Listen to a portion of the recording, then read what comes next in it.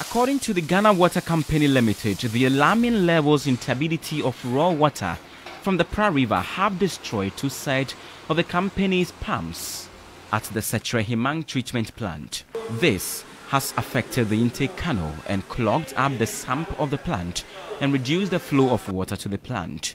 The cut in water production has become inevitable. Hundreds of residents and students in Cape Coast and adjoining communities have been worst hit. They have to endure queues, sacrifice their sleep and comfort in search of water, and even children are struggling to cope.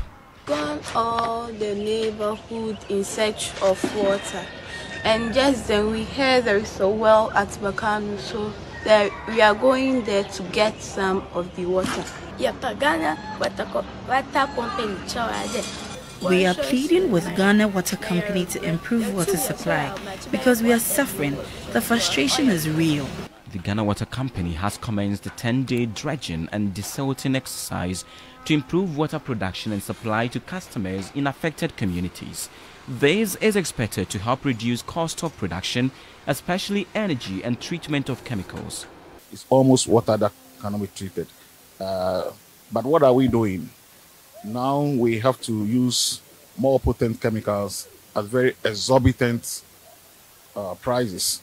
I think 3 to 4 times more expensive, than the conventional alum that we use. So these days you will hear of polymer or polyelectrolytes, more potent but very expensive chemicals.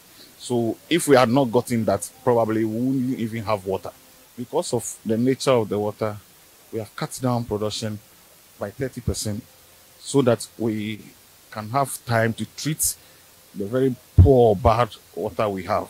I'm told that some security men in Western region have assured us that if we can get them some logistics, they will partner us to ward off these Galamsey activities. The Ghana Water Company insists it has to shut down water treatment plant when turbidity levels surpass critical threshold and has called for collective efforts to combat illegal mining.